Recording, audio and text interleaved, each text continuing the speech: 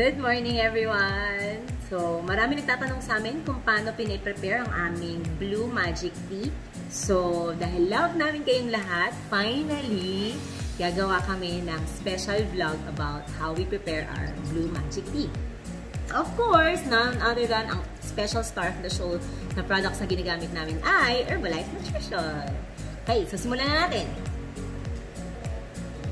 First is, kuha ka ng water, yan, ganyan ang konti. I use hot water, okay? And then, you add your tea. Just a regular serving, half teaspoon. Use your handy-dandy scooper. Yan. I'd like to swirl it a little bit para matunaw yung powder ng tea. Ayan, kita niyo naman siya. Very dark na siya. And then you add your ice.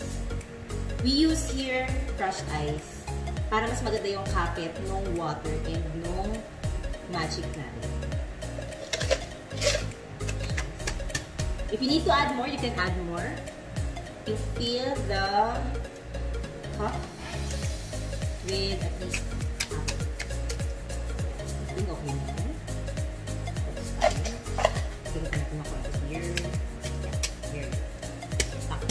Then, you carefully add the water.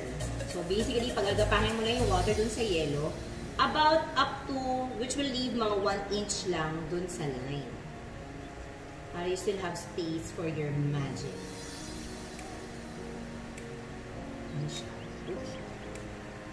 So, okay na yan. And then, here goes the magic.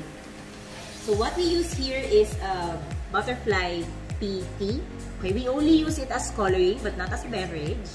Okay, so slowly you pour it over the ice. So watch what happens.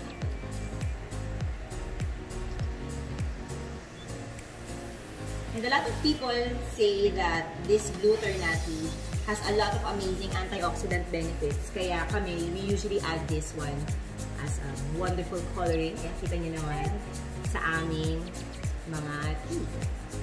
Of course, alam naman nating lahat, this tea won't be amazingly super sarap without the aloe. Okay, so what we use here is aloe Mandarin. Okay, it has citric acid. So when the citric acid reacts to this blue tea, tingnan natin kung ano mangyayari. So we use this cute bottle here. Swirl it na. Whoops! Magic. Good. So there you are. That's our loaded tea.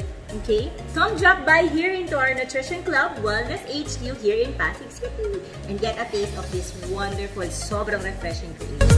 Okay. Bye!